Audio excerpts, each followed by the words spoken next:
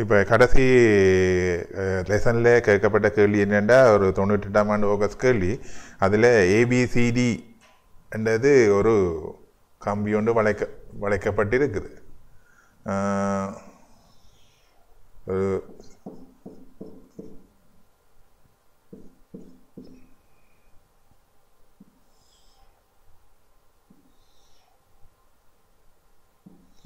Okay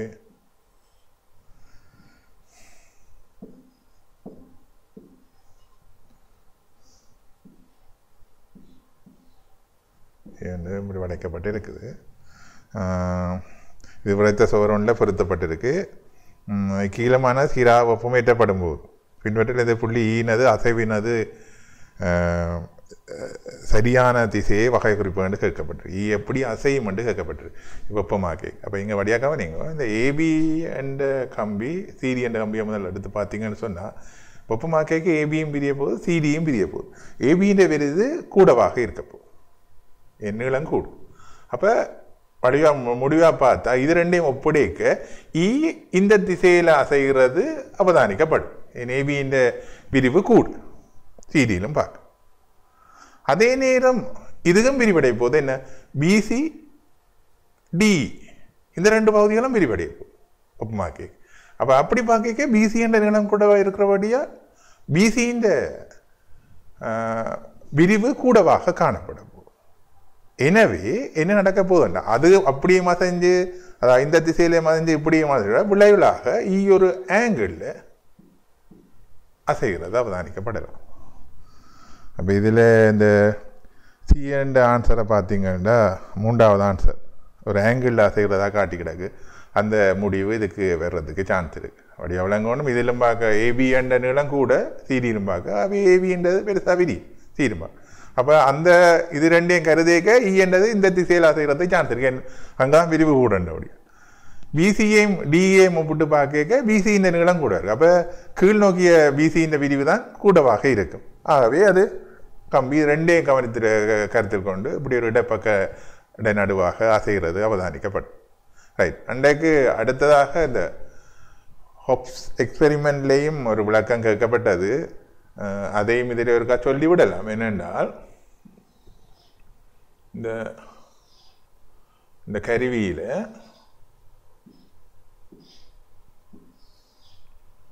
இதில் தான் ice கொட்டப்படுது. என்ன இது ஒரு ட்ரம் படியாப்பாக வச்சிருப்பீங்க வேண்டிய இதுக்குள்ள தான் ஐஸ் கொட்டப்படுது.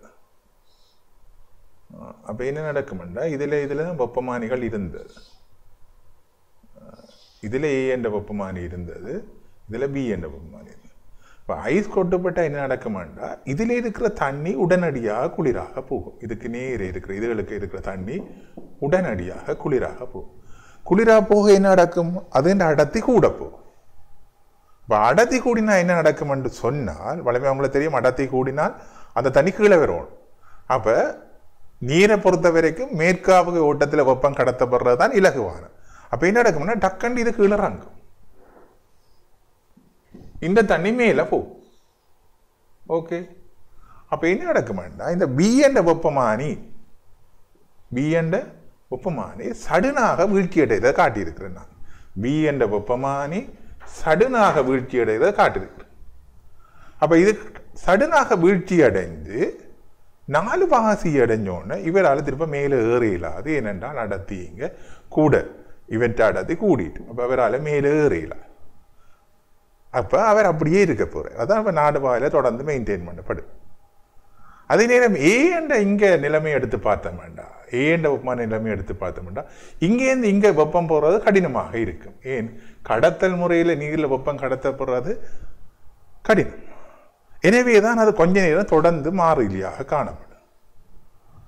பிறகு என்ன நடக்குமெண்டா அது மெதுவாக இவரெல்லாம் சீரோவாக வர, அதாவது 4 பாசி அடிக்க இங்கெல்லாம் சீரோவாக வந்துடும்.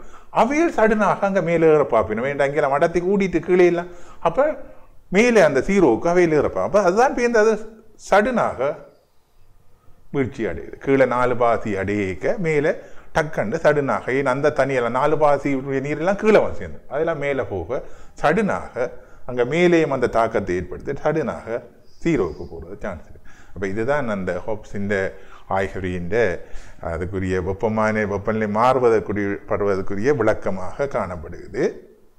நான் முடிவு தான் எங்களுக்கு பிரதானம், அதான் அந்த விளக்கத்தை அன்றைக்கு சொல்லல, இன்றைக்கு சொல்லி காட்டி கேட்டபடியால் உங்களுக்கு சொல்லி காட்டியிருக்கு. ஓகே, நாங்கள் இல்லேசனுக்கு போவோம். ரைட், வெப்ப விரிவில் கடைசியாக வாயுக்களின் விரிவை பற்றி பார்க்க போகிறோம். இந்த வாயு விரிவை பற்றி பார்க்குறதுக்கு நான் உங்களுக்கு ஒரு சிறிய ஒரு பரிசோதனை ஒன்று காட்டுகிறேன். ஒரு முகவை ஒன்றுக்குள்ளே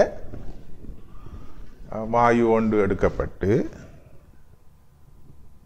பலூனால் மூடப்பட்டு ஒரு ஹாட் பிளேட்டில் வச்சு வெப்பமாக்கப்பட போகும்.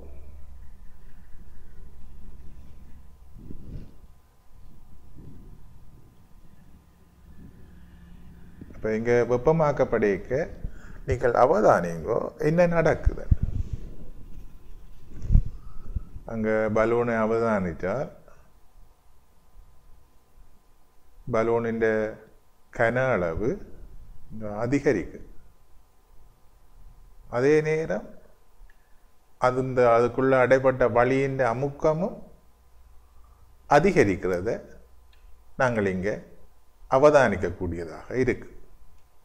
அப்போ முடிவு வாயு ஒன்று வெப்பமாக்கப்படைக்க அமுக்கமும் அதிகரிக்கின்றது, கன அளவும் அதிகரிக்கும்.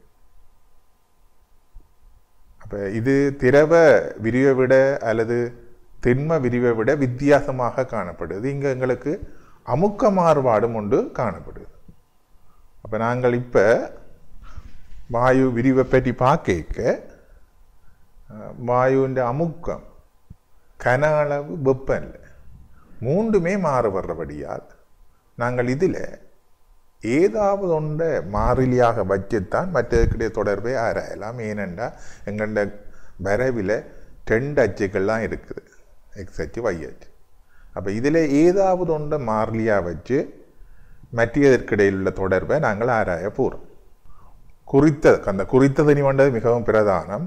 குறித்த திணிவு வாயுவின் வெப்பநிலையை மாறிலியாக வைத்துக்கொண்டு நாங்கள் வாயுவின் அமுக்கத்திற்கும் கன அளவிற்கும் இடையில் உள்ள தொடர்பை பற்றி நாங்கள் ஆராய போகின்றோம். சரியோ? இப்போ இதற்கு பாயில் என்பவர் தான், ராபர்ட் பாயில் என்ற சயின்டிஸ்ட் தான் இதற்கு ஒரு பரிசோதனை வடிவமைத்தார். அந்த உபகரணம் எங்களை லேப்லேயும் காணப்படுகிறது. பாயிலின் நாயகருவி என்று சொல்லப்படுற இதுதான் அந்த பாயிலின் நாயகருவி என்ற உபகரணம். இப்போ இங்கே பார்த்தீங்கன்னு சொன்னால் இங்கே ஒரு பக்க சைட், இந்த பக்கம் அடைத்த குமிழாக காணப்படுகிறது. இதுக்குள்ளே வழி அம்பிட்டு காணப்படுகிற இந்த குமிழுக்குள்ளே வழி அம்பிட்டு இது நீளம் தான் வழி நிரல் நீளம். அப்போ இந்த குமிழை நாங்கள் அசைக்கக்கூடியதாக இருக்கும், அது திறந்த குழாயாக காணப்படும். அப்போ இந்த குமிழை நாங்கள் உயரத்தை கூட்டி நாங்கள் அசைக்கின்றோம். அப்போ உயரத்தை கூட்டி அசைக்க இங்கே நீங்கள் அவதானிக்கிறீங்கள், அடைப்பட்ட குமிழில் இருக்கிற இந்த வழி நிரல்ன்ற உயரம் குறைவடையதை பார்க்குறீங்களா, அதாவது வழியின் கன அளவு குறைவடையுது. இப்போ இங்கே நாங்கள் உயரத்தை கூட்டேக்க உண்மையாக என்ன செய்கிறோம்னு சொன்னால் அந்த அடைப்பட்ட வழிக்குள்ளே இருக்கிற அமுக்கத்தை கூட்டுறோம். சரியோ? அப்போ அமுக்கத்தை கூட்டேக்க உண்மையாக என்ன நடக்குது, அங்கே வழி நிரல்ன்ற கன அளவு குறைகிறத பார்க்குறோம். இப்போ அமுக்கத்தை குறைச்சி கொண்டு வாரோம், உயரத்தை குறைச்சி கொண்டு வாரோம், பார்த்தீங்கன்னா தெரியுது கன அளவு கூட்டிக்கொண்டு வருது. இப்போ நாங்கள் ஒரே கிடைமட்டத்துக்கு கொண்டு வந்துட்டோம். இப்போ அதாவது கருத்து வளிமண்டல அமுக்கம் தான் குமிழுக்குள்ளே அடைப்பட்ட குமிழுக்கு இருக்கிற அமுக்கமாகவும் காணப்படும். சரியோ? அப்போ இதை வச்சு நாங்கள் எப்படி பரிசோதனை ஒன்றை செய்ய போகிறோம் என்றதை நான் ஒரு விளக்கமாக தாரேன். அப்போ இங்கே நாங்கள் இந்த பரிசோதனை செயல்முறையை நான் இங்கே காட்டியிருக்கிறேன். திறந்த குழாயின் உயரத்தை மாற்றுவதன் மூலம் இரசமட்ட வேறுபாடு எச்சும் மூடிய குமிழில் உள்ள வழிநிரல் நீளம் எல்லும், இது மூடிய குமிழ் நீங்கள் அவதானித்திருக்கிறீங்க, அளக்கப்பட போகுது. இவ்வாறாக நாங்கள் எச்சின் உயரத்தை மாற்றி மாற்றி ஒரு 6 அளவீடுகளை எடுக்கிறோம். அப்போ இதை நான் இங்கே அட்டவணையில் காட்டியிருக்கிறேன். எச் சென்டிமீட்டர், எல் சென்டிமீட்டர் குமிழின் மூடப்பட்ட குமிழின் உயரம். அப்போ உள்ளுக்குள்ளே இருக்க அமுக்கம் A+H சென்டிமீட்டராக வரும். அதை நான் அடுத்த இதில் காட்டுறேன். கன அளவு L×A ஆக வரும். அவை 1OVக்கும் Pக்கும் நாங்கள் கிராஃப் கீறப்போம். ரைட். அப்போ நான் இப்போ உங்களுக்கு ஏற்கனவே இந்த பாயிலின் அப்பரேட்டஸை அப்படியே இங்கே கீறி காட்டியிருக்கிறேன். இதில் அடைப்பட்ட குமிழ் மற்ற திறந்த குமிழ், அங்கே அம்புக்குறி காட்டப்பட்டது அசைக்கக்கூடியதாக இருக்குது மேலும் கீழும். ஏற்கனவே நீங்கள் அந்த பரிசோதனையை பார்த்து நீங்கள் அப்போ அதில் எப்படி நாங்கள் குமிழின் உயரத்தை நேரடியாக அடைபட்ட குமிழின் உயரத்தை இல்லை நேரடியாக ரூலரை வச்சு அளக்கலாம். எச்சையும் ரூலரை வச்சு அளத்தம் என்றால் இந்த அடைபட்ட குமிழில் அமுக்கம் எப்படி வரும் என்று சொன்னால் வளிமண்டல அமுக்கம் திறந்த குமிழில் தொலைப்பட்டு கொண்டு இருக்கிறபடியால் அடைபட்ட குமிழில் அமுக்கம் பி சமன் வளிமண்டல அமுக்கம் சக எச் சென்டிமீட்டர். அது உதாரணத்துக்கு வளிமண்டல அமுத்தை நாங்கள் 76 சென்டிமீட்டர் அளந்திருந்தோம்டா பாரமானியை கொண்டு நாங்கள் இங்கே இதுக்குள்ளே இப்போ ரச மில்லிமீட்டர் மாற்றம் 20 சென்டிமீட்டர்னு வந்துன்னு சொன்னால் 76 சக 20 96 சென்டிமீட்டர் ரசமாக அமையும் இதுக்குள்ளே இருக்கிற அமுக்கம். அப்போ எனவே நாங்கள் அமுக்கத்தை காணக்கூடியதாக இருக்குது. அப்போ அடைப்பட்ட குமிழில் எல்லையும் காணக்கூடியதாக இருக்குது. இந்த திறந்த குழாய மேலே கீழே அசைத்து நாங்கள் இந்த பிஏ மாத்திரம் எல்லையும் மாற்றிக்கொள்கிறோம். அப்போ நாங்கள் ஏற்கனவே உங்களுக்கு ஒரு அட்டவணை காட்டினான். அந்த அட்டவணையின் அடிப்படையில் நாங்கள் வரவுகளை குறித்து வீக்கும் வண்ணோவிக்கும் வரவை கீர்ணம் என்று சொன்னால் அது ஒரு உற்பத்தி கூடாக போகிற நேர்கூடாக அமையும். அப்போ அதுலேருந்து பாயில் முடிவை சொன்னார் என்றால் பி நேர்வீத சமன் 1/v. ஆகவே பிவி சமன் மாறும். சரியோ? அப்போ அதே நேரம் நாங்கள் இந்த பிக்கும் பிக்கும் வரவு கீறக்கூடியதாகவும் இருக்கணும். அப்போ பிவிக்கு நாங்கள் இதன் அடிப்படையில் கீர்ணம் என்றால் பிக்கும் வீக்கும் கீர்ணம் என்று சொன்னால் அது ஒரு வளையாக வரும். சிவ அதிபர வளையாக வரும். இது கணிதத்தில் பார்த்துருப்பீங்க. பிவிக்கும் பிக்கும் வரவு கீறை. அப்போ இதுதான் இதை வச்சுக்கொண்டு நாங்கள் பிவி சமன் மார்லி என்றதை வைத்துக்கொண்டு பாயிலின் விதிக்கு போகிறோம். சரியா? தற்பொழுது இவ்வுபகரணமும் பாயிலின் விதியை வாய்ப்பு பார்ப்பதற்கு தரப்பட்ட ஒரு உபகரணமாக காணப்படுது. இப்பொழுது தந்திருக்கிறார்கள் ஆய்வு ஊடகங்களுக்கு. ஏற்கனவே நான் காட்டினது பழைய ஒரு ஆய்கருவி. தற்பொழுது தரப்பட்ட ஆய்கருவியை கொண்டு எவ்வாறு நாங்கள் பாயிலின் விதியை வாய்ப்பு பார்க்க போகிறோம் என்றால் இங்கு காட்டப்பட்ட இடத்துல நாங்கள் இப்படி நோப்பை வச்சிருக்க வழி உள்ளுக்க போய் அந்த பிளாஸ்டிக் குமிழை நிரப்பும். அப்போ வளிமண்டல அமுக்கத்தில் வழி இருக்கும். அதை நாங்கள் இங்கே 0 கருதி கொள்கிறோம். அங்கே கருவி 0 காட்டிக்கொள்ளும். இனி நாங்கள் நொப்பை மூடிட்டோம். அப்போ அதுக்குள்ளே அடைப்பட்ட வழி குறிக்கப்பட்ட திணிவு வழியாக காணப்பட போகுது. இத்திருகையை சுற்றுவதால் அங்கே முசலம் நெருக்க முற்படுது வழியை. இப்போ வழியை நெருக்க முற்படும் பொழுது நீங்கள் இங்கே வழியாக பார்த்தீங்கன்னா அதில் கன அளவு தடப்பட்டு இருக்கின்றது. அப்போ அதை நேரடியாக கன அளவை நீங்கள் வாசித்து கொண்டு போகலாம். அப்போ தேவையான அளவு நீங்கள் நெருக்கிய பிறகு பார்த்தீங்கன்னு சொன்னால் இங்கே அளவீட்டில் மாற்றம் காணப்படும். இப்போ ஒரு சிறிய மாற்றம் தான் கண்டிருக்கிறோம். நீங்கள் பெருமளவு நெருக்கின உடனே எங்களுக்கு மாற்றம் காணக்கூடியா இருக்குது. அப்போ நீங்கள் தேவையான அளவீட்டுக்கு விட்டு இங்கு பிளாஸ்டிக் குமிழில் தேவையான அளவீட்டுக்கு விட்டு இங்கே அமுக்கமாறுதலை நேரடியாக எடுத்துக்கொள்ளலாம். எனவே ஒரு அட்டவணை ஒன்றை ஈஸியாக தயாரித்து நீங்கள் அமுக்கத்திற்கும் வண்ணோவிக்கும் ஒரு வரைவை கீறக்கூடியதாக இருக்கும். அப்போ இங்கே கவனமாக இருக்கணும். இங்கே ஹெக்டா பெஸ்கல் தான் அளவீடு தரப்பட்டிருக்கு. அது 10 வர்க்கம் பெஸ்கலாக இருக்கும். ஹெக்டா பெஸ்கல் தான் அளவீடு தரப்பட்டிருக்கு. அப்போ நீங்கள் தேவையான இடங்கள் அளவீட்டை நிப்பாட்டி அதற்குரிய அமுக்கத்தை அளந்து ஒரு அட்டவணை ஒன்றை தயாரித்து ஒரு 5-6 அட்டவணையை தயாரித்து அளவீடுகளை எடுத்து நீங்கள் உங்கள் வரைதாளில் ஒரு வரைவை கீறக்கூடியதாக அமையும். வரைவின் முடிவை அவதானித்தீங்கள்டா பீக்கும் மண்ணை வீக்கும் உடைய வரைவை கீறினீங்கள் சொன்னால் வரைவின் முடிவு ஏற்கனவே நான் சொன்ன மாதிரி உற்பத்திக்குள்ளால் போகிற நேர்கோடாக அமையும். எனவே இவ்வாய்வு அறிவியையும் பயன்படுத்தி நீங்கள் பாயிலின் விதியை வாய்ப்பு பார்த்து கொள்ளலாம். ரைட். அப்போ பாயிலின் விதி என்ன சொல்லுது என்று சொன்னால் அதாவது பிவி மாறிலி என்றபடியால் பாயிலின் விதியை நீங்கள் வடிவாக கவனித்துக் கொள்ளணும். இந்த மாறா வெப்பநிலையில் ஒரு குறித்த திணிவு வாயும் குறித்த திணிவு மிகவும் பிரதானமாக சொல்லப்பட வேண்டும். அது சில பேர் கவனிக்கிறேன். அமுக்கமானது அதன் கன அளவுக்கு நேர்மாறு விகித சமனாக அமைகின்றது. எங்களுக்கு இந்த பாயிலின் விதியை வாய்ப்பு பார்க்க சொல்லி கேட்க இல்லை சிலபத்தில். ஆனால் இறகு குழாயை பயன்படுத்தி வளிமண்டல அமுக்கத்தை தீர்மானிக்கின்ற ப்ராக்டிக்கல் போடப்பட்டிருக்கு. அப்போ அந்த ப்ராக்டிக்கலுக்குரிய மாடலை தான் நான் இப்போ உங்களுக்கு செய்து காட்ட போகிறேன். ஒரு இறகு குழாயை எடுத்து அதுக்குள்ளே ரசம் எடுக்க குழாய்ன்றது சும்மா ஒரு கண்ணாடி குழாய், ஒரு நீளமான கண்ணாடி குழாய்.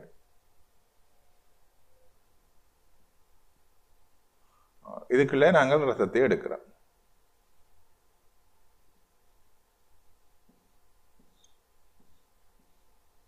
இதைத்தான் நீங்க நான் படத்துல காட்டியிருக்கிறேன். அப்ப இதுக்குள்ள வழி அடைபட்டு இருக்கு. அப்ப இந்த குழாயை வெவ்வேறு சாய்வில் வைத்திருக்கிறதால, அதாவது சாய்வம் மாற்றுறதால இந்த இதுக்குள்ள அம்பிட்ட வழியின் அமுக்கத்தை நான் மாற்ற விரும்புகிறேன். அப்போ அதன் மூலமாக நாங்கள் எவ்வாறு வளிமண்டல அமுக்கத்தை தீர்மானிக்க போகிறோம் என்றதை பார்ப்போம். அப்போ இதுக்குள்ள தற்போது காட்டப்பட்ட படத்தின் அடிப்படையில் நாங்கள் இதுக்குள்ளே இருக்கிற வளிமண்டல அமுக்கத்தை நாங்கள் தீர்மானித்தோம் என்று சொன்னால், வளிமண்டல அமுக்கத்தை தீர்மானித்தோம் என்று சொன்னால் இதுக்குள்ளே இருக்கிற வளிமண்டல அமுக்கத்தை தீர்மானித்தமன் வளிமண்டல அமுக்கம் ஏசாக இந்த ரசநிலை சாய்ந்திருக்கிறபடி ஆர் நீளமுள்ள ரசநிரல் அதுன்ற நிலைக்குத்து கூறத்தான் கருதணும். அப்ப R sine theta R sine theta கவனமா இருக்கணும். நீங்கள் சில வகுப்புகளை படித்திருப்பீங்கள். பாரமானி சரிஞ்சிருந்தாலும் நிலைக்குத்து உயரத்து தான் ரசநிரல் உயரமாக கருதணும். அப்ப ஆர் சைன் தீட்டா தான் நிலைக்குத்து உயரமாக வரும். சரியோ? அப்ப இதுதான் அடைப்பட்ட வழியின் அமுக்கமாக அமையும். கன அளவு பார்த்தோம்னு சொன்னா இந்த அடைப்பட்ட குமிழின் கன அளவு பி சமன் எல் இன்டு ஏ. ஏ வந்து அந்த கண்ணாடி குழாயின் குறுக்கு வெட்டுமா பெற. அப்ப இந்த நாங்கள் போய்லின் விதியின் அடிப்படையில் பிவி சமன் மாறிலி, பிவி சமன் மாறிலி. அப்ப இதை நாங்கள் கொண்டு போய் இந்த பிஏ பிஏ சமன்பாடில் பிரதிட்டு ஒரு வரைவை அமைக்க பார்க்கிறோம். சரிதானே? அப்ப நாங்கள் பிக்கு பதிலாக பி சமன் மாறிலி, அப்ப பிக்கு பதிலாக ஏ ஏற்கனவே பார்த்த நாங்கள் ஏ சக ஆர் சைன் தீட்டாண்டு வரப்போகுது. கன அளவு பிக்கு பதிலாக எல் இன்டு ஏ என்று வரப்போகுது சமன் கே. அப்ப இதை ஒரு வரைவாக அமைக்கணும்டா சார் மாறிலி சாரா மாறியை பற்றி நாங்கள் கவனிக்கணும். அதில் நீங்கள் அடிப்படை பகுதியத்தில் படிச்சிருக்கணும். அப்போ இதில் என்னத்தை மாற்றுறதால என்ன மாறப்போகுதுன்னு தெரிஞ்சிருக்கணும் இந்த பரிசோதனையில். அப்போ இங்கே நாங்கள் அதாவது சாய்வை மாற்றுறதால, சரியோ, சாய்வை மாற்றுறதால நாங்கள் இங்கே எல்லை மாற்ற வெளிக்கிட போகிறோம். அப்போ எல் வந்து YH வரப்போகுது, சாய்வு வந்து XH வரப்போகுது. அப்போ எங்களுக்கு நாங்கள் இதை மாற்றினோம்னு சொன்னால், அப்போ வரைவுக்கு இந்த சமன்பாட்டை மாற்றினோம்னு சொன்னால் ஆர் சைன் தீட்டா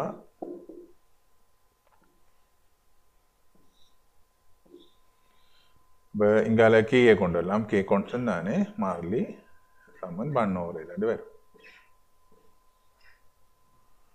அப்போ இங்கே நாங்கள் இதை வரைவுக்கு அரேஞ்ச்மெண்ட் பண்ணும்போது YH இதை வைக்கிறோம், ஒன்றுங்கள் எல்லை YH வைக்கிறோம். அது சமன் R A over K into sine theta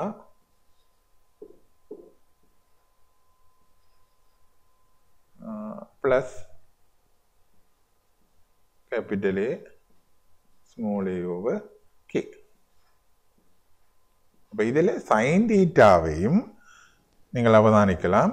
sin தீட்டாவை என்று எழுதலாம் எதிர்பக்க, அதாவது h over இந்த குழாயின் நீளம் L என்று எழுதிக்கொள்ளலாம். sin தீட்டாவை என்று எழுதிக்கொள்ளலாம் h over L. அப்ப நாங்கள் இங்க sin தீட்டாவில் பிரதியீடு செய்தோம் என்று சொன்னால் 1 over L equal to R A over K into sin theta க்கு பதிலாக H over L. சாரி, இந்த எல் வந்து கேபிட்டல் எல் கவனமாக இருக்கணும். ஹெச் ஓவர் எல் சக சைன் தீட்டாவை பிரதிக்கிட்டு இருக்கிறேன். சக ஏ ஓவர் கே. சரிதானே? அப்போ இப்போ திருப்ப கவனம் வரவே அரேஞ்ச் பண்ணோன்னு சொன்னால் என்ன மாறுபடப்பு? அப்போ குழாயின் நீளம் கேபிட்டலில் மாறிலி, குழாயின் நீளம் கேபிட்டலில் மாறிலி. இப்போ என்னது நாங்கள் சாய்வு தானே மாதிரி தீட்டாவை தானே மாற்றுறோம். அப்போ என்ன மாறுபட போகுது? ஸ்மால் ஹெச் மாறுபடும். சரியோ? அப்போ வடிவாக கவனிக்கணும். அப்போ நாங்கள் இதை அப்போ திருப்பம் ஒழுங்காக வரைவுக்கு போட்டோம்னு சொன்னால் எல்லா மாறிலியிலும் உண்டாக்கி போட்டோம்னு சொன்னால் ஒன்றுங்களில் சமன் ஆர் ஓவர் கேஎல் இவ்வளோத்தையும் உண்டா போட்டு அதை படித்திறனுக்குள்ள போட்டுக்கொள்ளலாம். இன்டு ஹெச் ப்ளஸ் இது வெட்டு துண்டுக்கு வரப்போகுது அப்படியே ஏ ஓவர் கேஎல். சரியோ? அப்போ இது y சமன் mx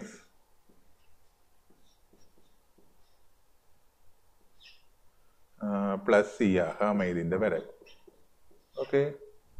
அப்போ இதில் உங்களுக்கு கேட்கப்பட்டது வந்து இந்த இறகு குழாயை பயன்படுத்தி வளிமண்டல அமுக்கத்தை இவ்வாறு தீர்மானிப்போம். வளிமண்டல அமுக்கத்தை தீர்மானிக்கிறது கேபிட்டலே தான் நாங்கள் வளிமண்டல அமுக்கம் போட்டேன் நாங்கள். அப்போ கேபிட்டலேயே தீர்மானிப்போம். அப்போ இந்த வரைவின் படித்திறன் தீர்மானிக்கப்படல் வேண்டும். நீங்கள் வரைவுக்குறோம்னா சாய்வை மாற்றி மாற்றி அதுக்குரிய செய்யும்.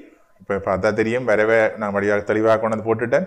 அப்போ அதற்குரிய ஸ்மால் ஹெச்சையும் என்னத்தையும் காணணும், எல்லையும் காணணும். அப்போ ஏற்கனவே உங்களுக்கு அட்டவணைப்படுத்த தெரியும்னு நினைக்கிறேன். ஹெச்எல் அட்டவணையில் இதுகள் கவனமாக வரணும். ஹெச்எல் இப்போ வந்து 1 ஓவரிலும் வரும். அப்போ நாங்கள் இதில் 6-7 அளவீடுகளை எடுக்கணும் ஹெச்சுக்கும் எல்லுக்கு. அப்போ எடுத்தால் எப்படி நாங்கள் இந்த வளிமண்டல அமுக்கத்தை தீர்மானிக்கலாம் என்றால் படித்திறன் சமன் உண்மையாக எங்களுக்கு R A over K into L என்று புறப்பட போகுது. வெட்டு துண்டு சமன் ஏ ஓவர் கே என்று புறப்பட போகுது. அப்போ ரெண்டையும் நீங்கள் காணலாம். அப்போ இதில் இந்த படித்திறன்லேருந்து நாங்கள் இந்த ஏ ஓவர் கே இன்டு எல் அதில் ஆர் ஓவர் எல்லை ஏற்கனவே நீங்கள் தீர்மானித்திடலாம். என்னென்று ஆர் நேரடியாக ரச இழைந்த நீளம், ஆர் ரச இழைந்த நீளம் அவ நேராக அளந்து கொள்ளலாம். ரச இழைந்த நீளம் ஏற்கனவே அவதானித்து நீங்கள். கேபிட்டல் எல் என்றது குழாயின் நீளம், அதே நேர அளவு சட்டத்தால் அளந்து கொள்ளலாம். சரியோ? கேபிட்டல் எல் என்றது அளவு சட்டத்தின் நீளம். அப்ப இதன் மூலமாக ஏ ஓவர் கேயை நீங்கள் தீர்மானிக்கக்கூடியதாக இருக்கும். ஏ ஓவர் கே சமன்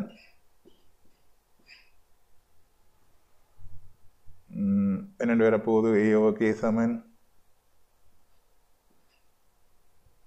எம்எல் ஓவர்.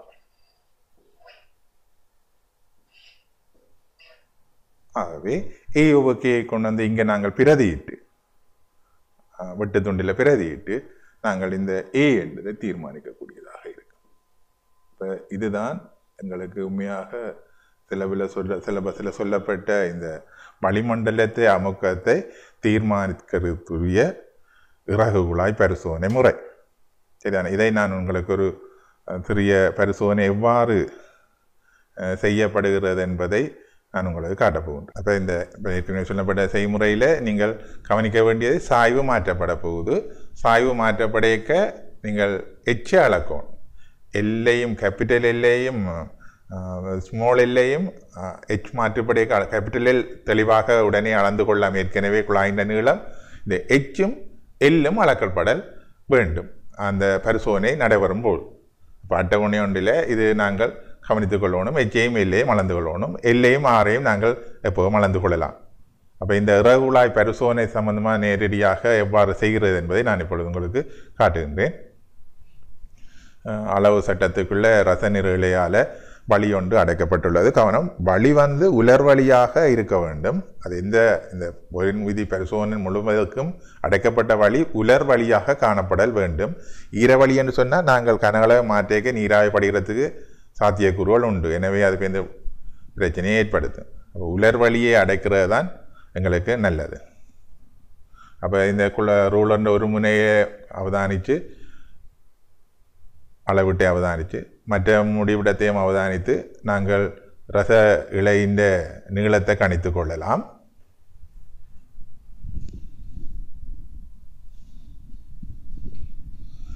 மற்ற முனையை அவதானித்து நாங்கள் ரச இலையின் நீளத்தை கணித்து கொள்ளலாம்.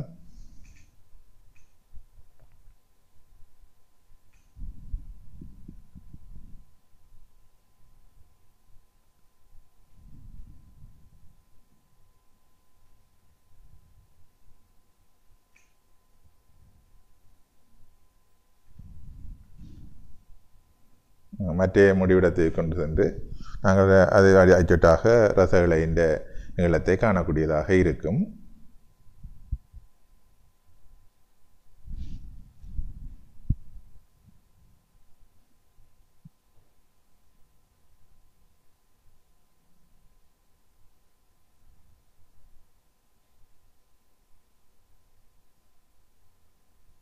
பின்பு இவ்வாறாக குழாய் சரிக்கப்பட்டு அந்த நிலையில் அடைப்பட்ட குமிழின் நீளத்தையும் உயரத்தையும் கிடைமட்டத்திலிருந்து உயரத்தையும் நாங்கள் காண வேண்டும்.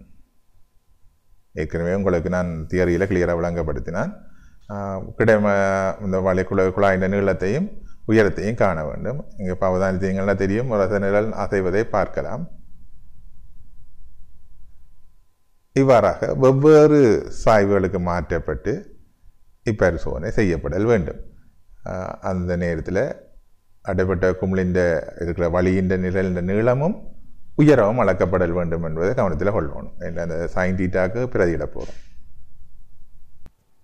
ரைட், போயிலின் விதி சம்பந்தமாக நாங்கள் இப்பொழுது பாஸ்வேப்ப கேள்விகளுக்கு போகலாம். 87ஆம் ஆண்டு 39வது கேள்வியாக ஒரு கேள்வி வந்திருக்கு. பார்த்தீங்களா தெரியும். சரியாக இறகுழாய் அப்படியே நேரே சிந்தனையில் வச்சிங்கன்னு சொன்னால் நாங்கள் இந்த கேள்வியை இலகுவாக செய்யக்கூடியதாக இருக்கும். அப்போ ஒரு முனை மூடுதான் ஒடுங்கிய கண்ணாடி குழாய் 40 மில்லிமீட்டர் நீள ரசனொன்றால் சிறப்பிடிக்கப்பட்ட வழியை கொண்டுள்ளது. அப்போ ரசநிரல் நீளம் தந்திருக்கேன் 40 மில்லிமீட்டர். அதன் மூடிய முனை கீழே இருக்கக்கூடியதாக நிலைக்குத்தாக பிடிக்கப்படுது. வழிநிரல் நீளம் 50 மில்லிமீட்டர். வழிநிரல் நீளம் தந்திருக்கு. வளிமண்டல முகம் தரப்பட்டிருக்கு 760 மில்லிமீட்டர் ரசமெண்ட். நான் சொன்னேன், நானே ஏண்டு எடுத்தேன். இப்போது இக்குழாய் கிடைநிலையை கொண்டு வந்தால் வழிநிரல் நீளம். அப்போ நாங்கள் இதை எவ்வாறு செய்யலாம்டா, நிலைக்குத்தாக வைக்கப்பட்ட ஒரு குழாய் உண்டு.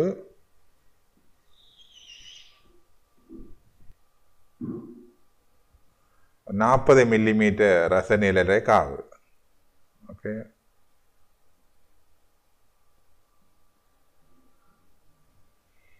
அப்போ அதனுள் 40 மில்லிமீட்டர் ரசநிலை இருக்குது.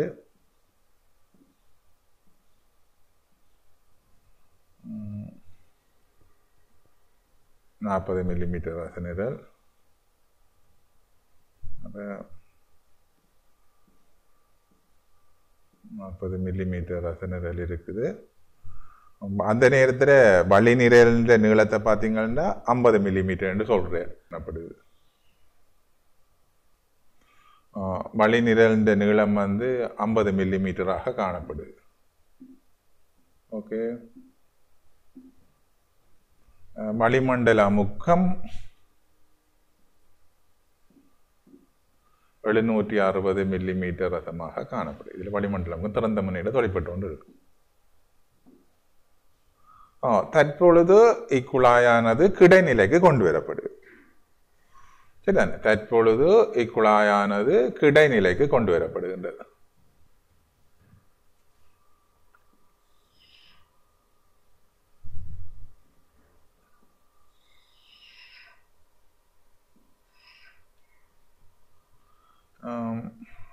இங்கே நாங்கள்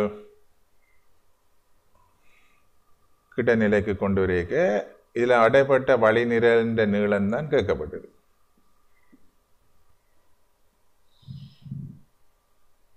இந்த வழிநிரலின் நீளம் தான் எங்களுக்கு அவர் கேட்குறார். இந்த இல்லை தான் கேட்குறார். ஓகே, இல்லை கேட்குறார். அப்போ இப்போ நாங்கள் என்ன சொல்ல போகிறோம் என்று சொன்னால், இந்த இதுக்குள்ள அடைப்பட்ட வழி இங்கேயும் அதே வழி தான் இருக்குது, உங்கள் போகிறதுக்கு சான்ஸ் இருக்குது. அப்போ அடைப்பட்ட வழிக்கு நாங்கள் சொல்கிறோம் வெப்பெல்லாம் மாற இல்லையாண்டா பிவி மாறல, பிவி மாறல விளங்கு. அப்போ என்ன செய்ய போகிறோம், இதுக்குள்ள இந்த நிலைமையில பி என்ன, அப்போ இதை P1 போடுவோம், இங்கே இருக்கிறத P1 போடுவோம், இதுக்குள்ள இருக்க முக்கத்தை P1 போடுவோம், இதுக்கு இருக்கிற கன அளவை P1 போடுவோம். பிவி மாறியன்னா அதில் கருத்தை முதல் விளங்குவோம். இதுக்கு இருக்கிற முக்கத்தை P2 போட்டோம்னு சொன்னால், இதுக்கு கன அளவை V2 போட்டோம்னு சொன்னால் என்ன பிவி மாறலையான்னு சொன்னால், இங்கே இருக்கிற பியும் அங்கே இருக்கிற பியும் ஒரே அளவு, அதாவது P1 V1 சமன் P2 V2, அதான் பிவி மாறலையா. எந்த நேரம் பிவி மாறலையா இருக்கு, ஒரே பெருமானத்தை எடுத்தோம். அப்போ இங்கே P1 பார்த்தோம்னு சொன்னால் நிலைக்கூத்தாக ரசம் அதிகரிக்கும். அப்போ 760 சகனாப்போ ஒரே ரச நிலை உண்டு, அப்படி கூட்டல. நான் அங்கே A+H போட்டேன். அப்போ 760 சக 40 அப்படி மில்லிமீட்டர் ரசம் உண்டு வேறு. அப்படி V1க்கு பதிலாக 50 குறுக்கோட்டை சமன் P2க்கு போட்டோம்னு சொன்னால் ஒரே கிடைமட்டத்தில் அமுக்கங்கள் சமன். அப்போ இங்கே 702 இங்கேயும் 760 தான் இருக்கும் P2, அதை கவனிக்கும். நிலைக்குத்தா வந்தால் அதிகரிக்கும், சாய்வா வந்தால் R sin θ போடும். அப்போ 760 இன்ட்டு V2க்கு பதிலாக L இன்ட்டு V. அப்போ இதில் இல்லை தான் கேட்டு கிடக்கு. அங்கே கேள்வியில் ஆன்சரை பார்த்தீங்கன்னா அப்படியே சுருக்காமலே ஆன்சரை கொடுத்துருக்கிறார். L சமன் 760 சக 40 அப்படியே ஆன்சர் இருக்கு. இப்படி பார்த்தீங்கன்னா தெரியும், இப்படியே ஆன்சர் கிடக்கு. இன்ட்டு 50 கீழ் 760 இந்த ஆன்சரை பார்க்கக்கூடியதாக இருக்கும், சுருக்காமலே கிடக்கு. சரியோ, அப்போ இதுதான் நாங்கள் பாய்லின் விதியை பார்த்து செய்கிற கணக்கெல்லாம் இருக்கும். அடுத்ததாக நாங்கள் 99ஆம் ஆண்டு பாஸ் பேப்பரை பார்த்தோம்னு சொன்னால் 14வது கேள்வி. இது அதே மாதிரி தான் நான் கொஞ்சம் சிக்கலாக கொடுத்துருக்குறான். ஒரு முனை மூடியுள்ள எல் நீளமுள்ள குழாய் உண்டான திரவ தொட்டி ஒன்று இல்லை, அதனை திறந்த முனை முதலில் திரவத்தின் அமிழ் வகையில் நிலைக்குத்தாக மெதுவாக தாழ்த்தப்படுது. திரவம் ஒன்றுக்கு தாழ்த்தப்பட போகுது. வழி அவ்வளோங்க கேள்வியே. இக்குழாயினுள்ளே வழியானது வெளியேறாமல் இருக்கு, அதை சொல்லியிருக்கேன். வழி வெளியேறாம், அதுக்குள்ளே ஒரு வழி அடைபட்டிருக்கு. இக்குழாயினுள்ளே திரவப்புறை உருவானது தொட்டியினுள் திரவப்பெருந்து ஆழம் கேபிட்டல் இருக்கும்போது, திரவப்புறை உருவான தொட்டியுள்ள திரவப்பரப்பிலிருந்து ஆழம் கேபிட்டல் H இருக்கும்போது இக்குழாய் உள்ள வழிநிரலின் நீளம் L/2 இருக்குமாயின் திரவ நிலையின் உயரத்தின் சார்பில் தரப்படும் வளிமண்டல அமுக்கம். அப்போ வளிமண்டல அமுக்கத்தை கேட்குற, ஆனால் திரவ நிரல் சார்பில் வலுமாக நாங்கள் ரச நிரலில் கொடுக்குறாங்க, இங்கே திரவ நிரல் சார்பாக கேட்குறேன். அப்போ நாங்கள் இதுக்குரிய ஒரு படத்தை நான் நெடுகளும் பார்த்தீங்களா தெரியும், ஒவ்வொரு கேள்வியும் செய்ய ஒரு படம் ஒன்று கீறேன். படம் தான் எங்களுக்கு தெளிவான விளக்கத்தை தரக்கூடியதாக இருக்கு. அப்போ நாங்கள் ஒரு படத்துக்கு போனோம்னு சொன்னால், திரவ பிறப்பில் எங்களுக்கு ஒரு குழாய் உண்டு, எல் நீளமுள்ள குழாய் உண்டு.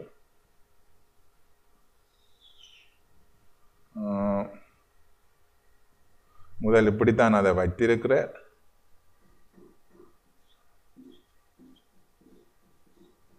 அப்போ இப்படி வைத்திருந்து போட்டு எல் நீளமுள்ள குழாய்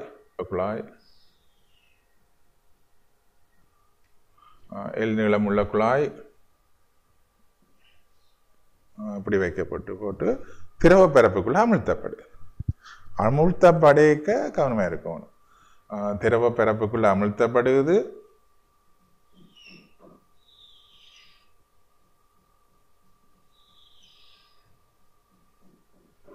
அமிழ்த்தப்படைக்க இந்த திரவப்புறை ஒரு ஃபுல்லாக டக்குன்னு உள்ளுக்க ஏறாது. திரவப்புறை திரவப்புறை ஒரு இங்கே ஒரு இடநடுவில் காணப்படுது. சரிதானே? அப்போ குழாயின் அதாவது வழிநிரலின் நீளத்தை தந்திருக்கிறார். வழிநிரலின் நீளத்தை தந்திருக்கிறார் L/2 இருக்கிறார். L/2 அதே நேரம் இந்த எங்களுக்கு இந்த திரவ இப்படிதான் நிற்க போகுது. இந்த திரவ மட்டம் வந்து h/2 ஆழப்படியாக கவனிங்க கேள்விய எல் வழிநிலை நீளம் L/2 ஆகும். திரவ பரப்பில் இந்த ஆழம் பிறையுருவான தொட்டியில் உள்ள திரவ பிறந்த ஆழம் h என்று சொல்றேன். சரியா? திரவ மட்டத்திலேருந்து இந்த பிறையுருக்குரிய ஆழத்தை h என்று சொல்றேன். அப்ப இவ்வளவும் h. சரியோ? இவ்வளவும் h. உங்களுக்கு கேட்கப்பட்ட கேள்வி வந்து இந்த வளிமண்டல அமுக்கம். இதான் வளிமண்டல அமுக்கம் தொழிற்படும். அது திரவ நிரலின் உயரத்தில் சார்பில் தர சொல்லி கேட்கிறார். அப்ப இங்க நாங்கள் இதை அவதானித்தோம் என்றால், அப்ப இங்க இதுக்குள்ள அடைப்பட்ட வழி, அதான் திரவம் வெளியே, அதாவது இதுக்குள்ள இருக்க வழி வெளியேறாத வகையில் அமழ்த்தப்படுதுன்னு சொல்றாரு. இதுக்குள்ள அடைப்பட்ட வழி தான் இங்கேயும் இருக்க போகும். அதை கவனிச்சுக்கணும். இதுக்குள்ள அடைப்பட்ட வழி தான் இங்கேயும் இருக்க போகும். அப்ப திருப்பவும் இங்கே ஒரு V1, இது இந்த கனால V1, அதே இதுதான் இதுக்குள்ள வந்து. அப்ப இதுக்குள்ள அமுக்கம் V2, இதுக்கு அமுக்கம் கனாலாவை V2 விளங்கும். அப்ப இதை நாங்க செய்து முடிச்சோம்னா திரும்ப போய்லின் விதி அடிப்படையில் V1 சமன் P2 V2. சரியோ? அப்ப P1க்கு பதிலாக இங்க வளிமண்டல அமுக்கம் அப்படியே ஒரே மட்டத்தில் அமுக்கங்க சொன்னோடனே இதே மட்ட அமுக்கம் தான் இங்கேயும் இருக்கு. அப்ப அதே அமுக்கம் தான் குழாயின் உள்ளும் மெயின்டைன் பண்ணப்படும். அப்ப A இன்டு V1க்கு பதிலாக L இன்டு A சமன் P2க்கு பதிலாக A பிளஸ் H. ஏன்னா ஏ ரசாயனியல் இல்லை, அந்த முன்னுக்கு நீங்கள் ஹைட்ரோசெல்லியை படிக்க அதுக்காண்டி தான் அந்த ஏயை கவனமாக கவனிச்சு கொள்ளணும்னு சொல்றது. இப்போ ஏயை நாங்கள் அப்படியே திரவ நிரலின் உயரத்திலேயே எடுக்க போகிறோம். அதனுடைய நான் இன்னொரு அப்படியே நேராக கூட்டுற மாதிரியே காட்டி செய்கிறேன். இல்லாட்டியும் HOG என்ற வடிவத்துக்கு கொண்டு வந்து தான் செய்யும். அப்போ A பிளஸ் H. அப்போ இது என்னென்னு வரும்? முளவு நீ ரெண்டு வந்துருக்கு. சரியா? விளங்க. அப்போ A பிளஸ் H இன்டு கன அளவுக்கு பதிலாக L/2 இன்டு A. கன அளவு இதுதான் கன அளவு. L/2 நீளம். பார்த்தீங்க L/2 இன்டு A. அப்போ இதிலேருந்து நாங்கள் ஏயை காண்றது தான் கேள்வி. ஏயும் கேன்சல் பண்ணப்படும். நாங்கள் இங்கே பார்த்தோம்னா 2A Saman A plus H. A plus H. ஆகவே A சமன் H. அப்போ கவனமாக இருக்கணும். A Saman H. H என்ன? H மீட்டர் நீர். அப்போ விடையை அவங்க பார்த்தீங்கன்னா தெரியும். H என்ற ஆன்சர் கொடுத்துருக்கிறார். நீர் நிரலின் உயரத்தில் தர சொல்லி கேட்கிறார். வளிமண்டலம் இருக்குது. அப்போ இவ்வாறாக இந்த 99ஆம் ஆண்டு பாசித்த கேள்வி நாங்கள் அடுத்த கேள்விக்கு வந்தோம்னு சொன்னால் இது ஒரு கூட்டு காரண கேள்வியாக அமையுது. சரியோ? அப்போ இந்த கேள்விக்கு நாங்கள் வரைக்க இதில் நீங்கள் கேள்வியோடைய பாருங்க. 2 ஒவ்வொரு கார்த்திகங்கள் கொள்ளப்படும் 2 வாயுக்கள் X, Y ஆகியவற்றின் மாறா வெப்பநிலையில் ஒன்றில் உள்ளது. அமுக்கம் P எதிர் வண்ணோவி கனளா உருவில் காட்டப்படுது. 2 வாயுக்களுக்கு கீறி இருக்கிறார் வளை. பாருங்க, வளை வெவ்வேறாக காணப்படும். அப்போ வளை வெவ்வேறாக காணப்படுது என்று சொன்னால் நீங்கள் இந்த கூட்டை கவனிங்க. பின்வரும் கூட்டுக்களை கவனிக்க போறீங்க. இந்த கூட்டுகளை பார்த்தீங்கன்னு சொன்னால் வாயு எக்ஸில் உள்ள மூலக்கூறுகளின் எண்ணிக்கை வயில் உள்ளதை விட பெரிதாகும். அது முதலாவது கூட்டு. அப்போ மூல எண்ணிக்கை வயில் உள்ளதை விட கட்டாயம் பெருசாக இருக்கும்னு நான் சொன்னால் அந்த குறித்த திணிவு வாயு உண்டு. இப்போ திணிவு கட்டாயம் வித்தியாசப்பட்டிருக்கணும். அப்போ PV சமன் NRT என்று சொல்லிக்க PV சமன் NRT என்று சொல்லிக்க நாங்கள் Pக்கும் 1OVக்கும் கிராஃப் கீறி இருக்கிறோம். அப்படியா பாருங்க, 1OV. அப்போ இந்த NRT என்றது என்னத்தை இந்த வரைவில் ஸ்டாண்ட் பண்ணுது என்று சொன்னால்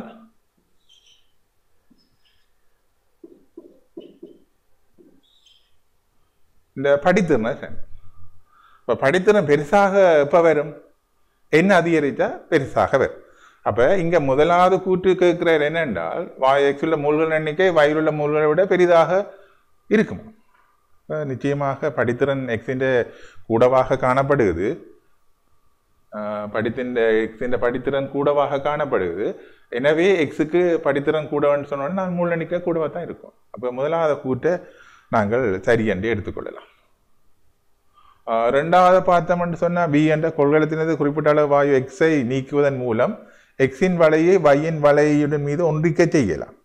அப்போ மூலணிக்க கூட நாங்கள் மூளை ரிமூவ் பண்ணிட்டோம்னு சொன்னால் அந்த எக்ஸ் என்ற வலை படித்திறனோட சேர்ந்து வையோட ஒன்றிக்கிறதுக்கு சாத்தியக்கூறுகள் உண்டு. அளவை குறைச்சோண்டு போகிறோம், எக்ஸின் அளவை குறைச்சோண்டு போகிறோம். அப்படியா படித்திறன் ரெண்டுக்கும் சமனாக வரக்கூடிய சான்றுகள் இருக்குது. எனவே எக்ஸ் ஒன்ற வலையை வையோட ஒன்றிக்க செய்யலாம், தேவையான அளவு எக்ஸை குறைச்சி. எனவே அந்த கூற்றும் சரிபடும். அடுத்து மூன்றாவது கூற்றை பார்த்தோம்னு சொன்னால் வாயு எக்ஸின் மூலக்கூற்று நிறையானது வையினதை விட பெரிதாக இருத்தல் வேண்டும்.